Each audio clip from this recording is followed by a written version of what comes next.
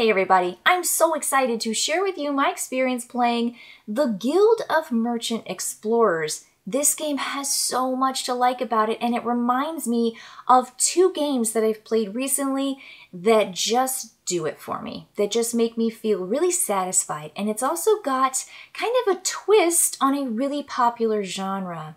So let's jump into it. This game is 1 to 4 players and takes 45 minutes to play.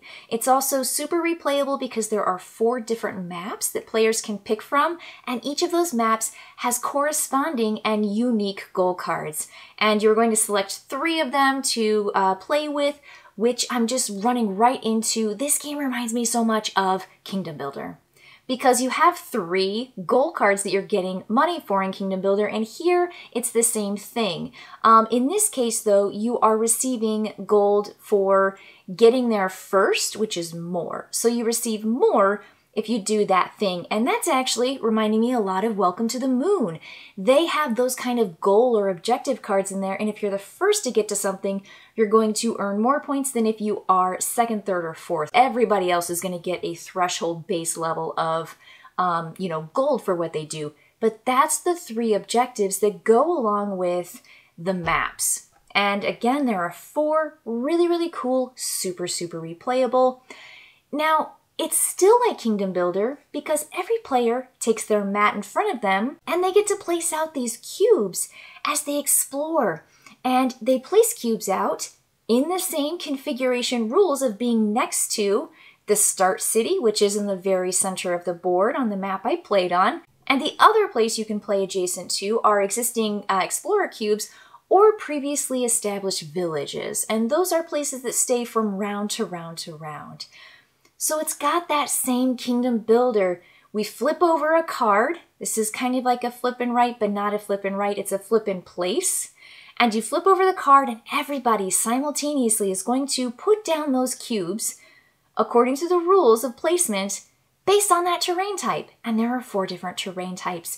And you just want to explore. You just want to have a good time and place your cubes down. You want to finish particular terrain groupings because those are going to let you place more villages and get more money. That's good. You want to establish your presence in these areas so that people will pay you money. You also want to make trade routes, and that's when you get from one circle city to the other circle city anywhere on the map. You multiply them, and that's the money you earn, and you place down one of those kind of little cover tokens that says this city can't necessarily be established with another trade route. So you've already kind of spent it, but the other side of it is still open. So there's just kind of like Kingdom Builder written all over this, but it's not a lift, it's just a nice borrow of the flipping feature.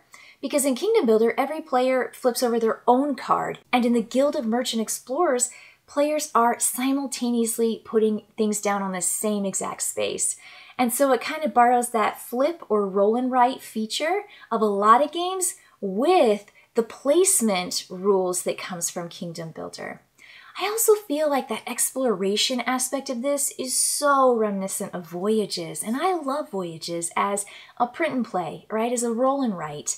And so I love that feature. You're just kind of going over here and over there and a little bit of everywhere, stopping along the way to discover islands and gold and mountains. And in this case, in this game, you're looking at ruins and you're trying to find these really cool exploration towers that give you super cool payback. But this game grows. Now, you get to play 4 rounds of placing out cubes, establishing villages, and then clearing your board. And then we start over and do it again, and you're shuffling up the same cards. So there are a set number of cards with the exact same terrain on them, and you are incorporating Era 1, Era 2, and Era 3. And then the last round is 1, 2, or 3, and that's where the game is really super cool. These era cards allow you to get and use unique, asymmetrical, cool cards. They let you do some wild and crazy things with your exploration cubes and with your movement into various terrain, whether it's established on the card or not, where it's specific or it's not specific. It's so fascinating. And you get to use those abilities every single round once. And in the last round, you get to pick one of the 3 that you've already obtained and you've got in your player area and you say, I want to use, level 1, or I want to use my level 2 one, or I want to use my level 3 one. Now, they don't necessarily get better in 1, 2, and 3, but they're just all really cool. So it makes that level 1 like really cool because it's amazing. And players will simply draw from the top of the investigation deck and they'll just pick one of the 2.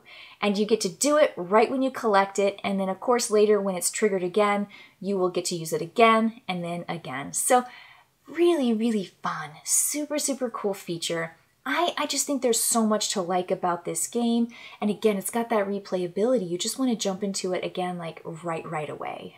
Every time you come across a ruin symbol when you're driving around in the ocean, you get to flip over a treasure chest card and you just get what's on the other side. And there are tons of things that it could be, either endgame scoring with multipliers, or it could be just 2 coins. It could be place another cube down wherever you want, which of course has to be adjacent to one of your previously placed pieces. But that could be exactly what you need in a pinch. And so the ruins are really fun. It's kind of like a roll of the die. It's like a little bit of a gamble. What am I going to get? But whatever you get is good. It's just good. And sometimes when it's perfect, because it's exactly what you need, wow. I mean, just the coolest thing. I think the Guild of Merchant Explorers offers players such lovely choice without being overwhelmed with the possibilities. It was fascinating. I'll tell you one thing. I was a little bit slower to figure out how the game worked in the first round or 2 than Lewis was. But in rounds 3 and 4, I was making really fast turns and being done and waiting for him, because I think that complexity just opens up in rounds 3 and 4 in a way that for me, I'd selected my strategy and I just like went through and just followed through with it and it worked and things were kind of like lining up for me. When in the meantime, Lewis was seeing too many possibilities and he was like, yeah! But it was fascinating to see us kind of like go, whoop, it was like an invert of decision making and strategy, but it still just took us 45 minutes to play. It really does take a short amount of time, even with learning and setting up the game, but it's so nice to touch. I love the matte finish on each of the maps and they're beautiful. The iconography is incredibly strong and clear and easy to understand. And I think that it's just one of those games you want to keep coming back to. It kind of reminds me of My City, where you flip over a card and you have to fit that polyomino in your space. And while everyone has the same map, all of a sudden you start to see diverging strategies. And that's the same thing here. We flip over a card and we've got to place our cubes, our little exploration cubes out on the map, trying to, again, connect these trade routes. We're trying to establish villages by completing the same colored region inside of a terrain. And we're trying to just find all the gold, right? That's the whole thing. Go to that sunken ship over here. Check out that ruin over there. Go to that discovery beacon, those towers in the far reaches of this land, and have a good time. This game leaves you feeling just delighted. It's fun. And when you count up those points at the end of the game, it doesn't matter because you just had a great time playing it. So a lovely game from AEG. I'm loving it, the Guild of Merchant Explorers.